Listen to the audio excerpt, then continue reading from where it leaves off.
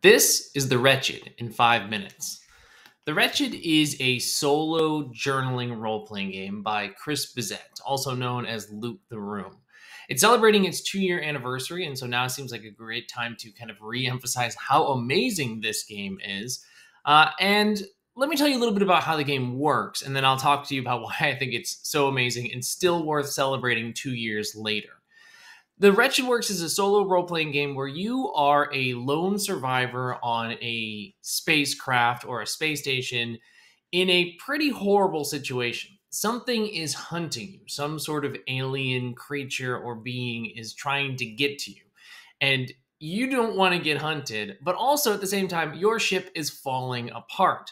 The Wretched is a solo journaling game, which means it's based off of following prompts. Now, how do you do prompts? You use a deck of cards. Every time you have a day on the space station, you roll a d6. It tells you how many events or activities you have to do. You draw a card for each activity.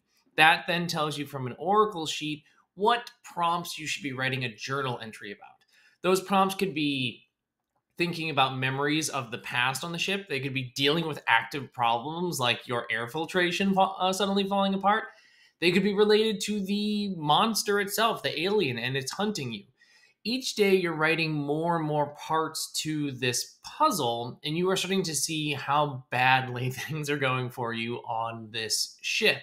Now, it's enough on its own just to do the cool journaling and write about it and think about how your experience on this space station is going pretty terribly, but it is made all the more tense because you are using a Jenga or tumbling block tower the whole time. Each time you answer a prompt, you have to take a block out and stack it, which means inevitably that tower is going to fall. And when it does, you die. That's it. Game over.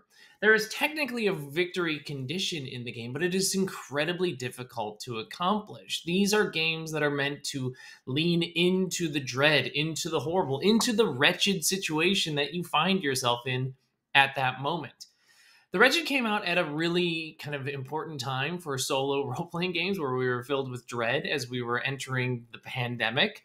And I think Chris really captured the feeling that a lot of us were having at that moment, and did it in a format that was familiar to us. If you've seen movies like Alien, where you're like, okay, I understand the concept of being alone on a spaceship.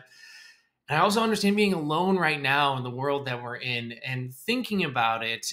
It was just a really powerful game when it came out, and it's still powerful today.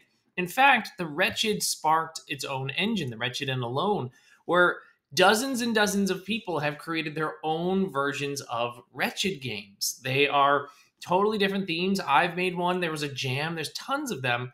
But Chris has also made a few others that I wanted to highlight. So, for example, Go Alone is one of my absolute favorite games that I've ever played.